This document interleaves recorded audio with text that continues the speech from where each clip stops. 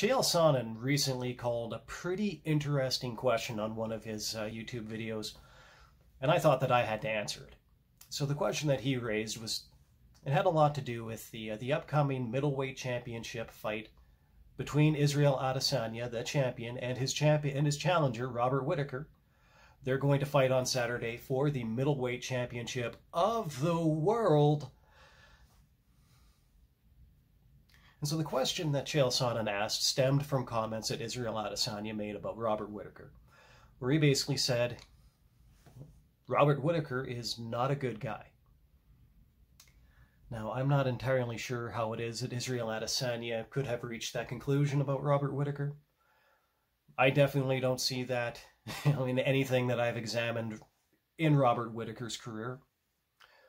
But the question that Chael Sonnen had to ask kind of diverged from that a little bit.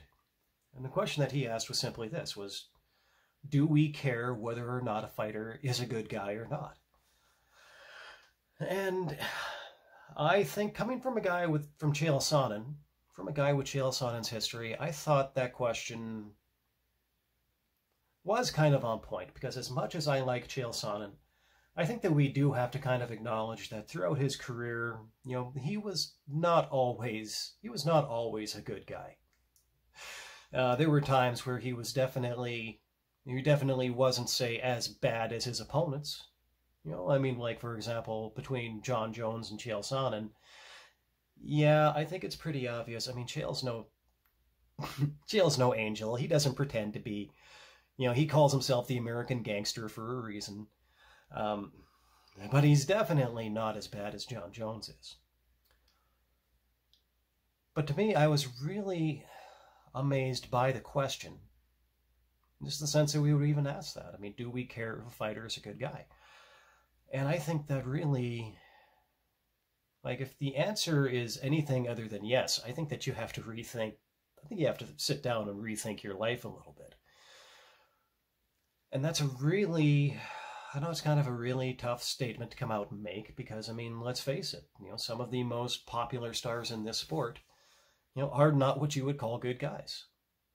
Well, I don't think that Jon Jones is a good guy. I think that Jon Jones is kind of an awful person. And I think that we've very much seen that within the last year, with the domestic violence stuff, and with so many things prior to that. With the doping, the gun violence, the hit and run, all of that stuff. Yeah, Jon Jones is not a good guy. But even guys that I've cheered for in the past, guys like, say, Conor McGregor. And I know that I've harped a little bit on Conor McGregor on this podcast, but really my views, they just are what they are. I used to be a big fan of Conor McGregor. Now, not so much anymore. And one of the big reasons why is because, yeah, Conor McGregor, I think it's safe to say, is not a good guy. And when I was a much more casual fan than I am now, back when the Conor McGregor fights were really the only fights that I really was tuning in to see, unless, say, George St. Pierre came out of retirement again or something like that. I think that was one thing, but when the pandemic hit and the UFC kind of really seized my attention, because it was pretty much the only game in town in terms of live sports, it kind of forced me at a certain point to sit down and rethink that, to really sit down and think about this sport and think about what it is. And I think that the biggest thing that kind of spurred me to rethink whether or not I could continue to be a fan of Conor McGregor and support Conor McGregor was that I kind of realized that the UFC and mixed martial arts, I think that of all the different sports that are out there, I think that they are the sports that tell us the most about people. And I got to thinking about it, and I thought to myself that, of all the things in this sport that could really advertise your values to the rest of the world, the fighters that you cheer for, I think, really advertise your values to the rest of the world. And so then you look at the things that Conor McGregor had been doing, the way that he treats his opponents. I have to admit, it was fun to watch. He puts on a pretty good show in terms of promoting a fight, but looking back on it now, You know, I don't really so much like what enjoying that said about me as a person. And so, right there, on one hand, I kind of had to rethink. I had to rethink what kind of person I wanted to be, and whether or not I could continue cheering for this guy in order to become that person. And of course, it wasn't the only thing.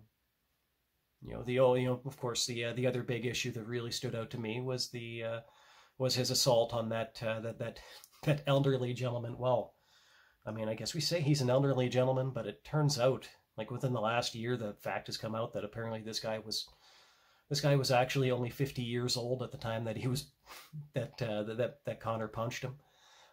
But he looked like he was at least 70 or 80. So obviously some real hard living there. But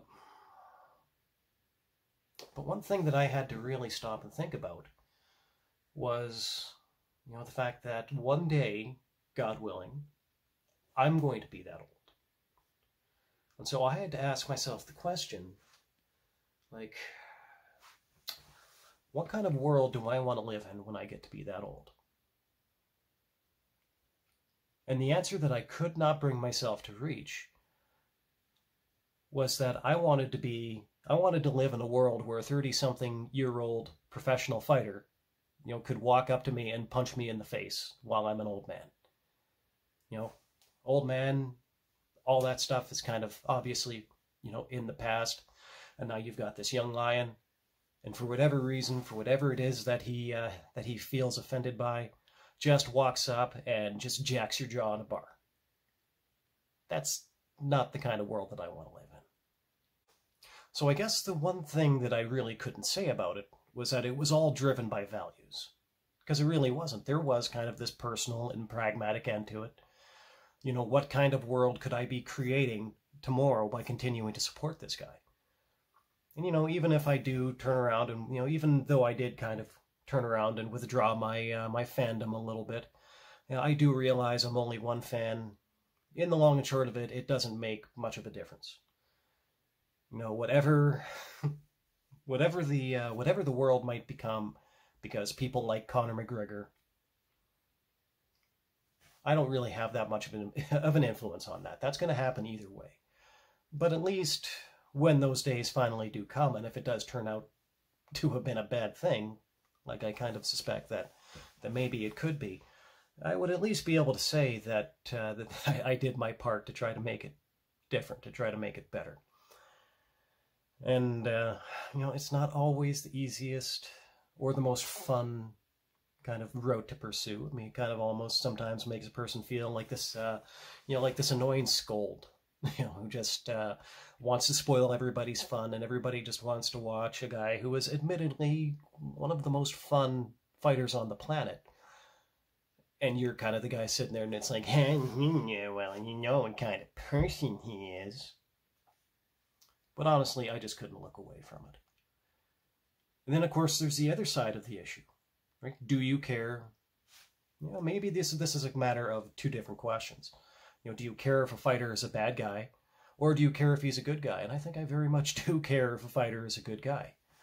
Dustin Poirier.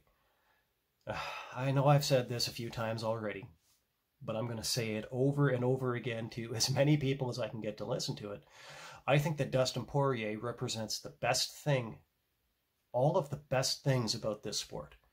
Not just in the way that he can go into a cage and whoop somebody's ass, although he didn't get it done against Oliveira, but not just because of that, but because of all the things that he does outside of the cage, because of who he is outside of the cage. And I think that if Dustin Poirier were, in fact, to retire the way that I hear people speculating about, I think he'll take something very important about this sport with him when he goes. Now, as it pertains to Chael Sonnen, and I think he's right about a lot of things. I mean, we do have to recognize what this sport is. It's cage fighting. Like, it's cage fighting. Two tough guys go into a cage and they just beat the hell out of each other, and whoever can beat the hell out of the other guy better is the guy that wins the fight. And he's the guy that's going to be the champion. And so it's kind of a sport where obviously there is some sort of of a premium on not being a good guy. You know, on being willing to go as far as you can within the rules, maybe sometimes even breaking the rules, skirting the rules, you know, to get yourself that advantage and win that fight. Yeah, I recognize that. Almost from from an evolutionary basis, I see that. But I mean, that's just kind of more of a statement on what the sport is. But it doesn't really tell us what the sport could be. You know, it kind of tells us what this sport does put into the world, and I think that we have to recognize that. But it doesn't really show us what this sport could put into the world. Then maybe I think my final point, and it kind of sucks to say this because, like I said before, I mean, I do like Chael Sonnen. I actually like him quite a bit. But I kind of feel like, you know, the question of, do we care whether or not a fighter is a good guy? I kind of feel like he needs that answer to be no.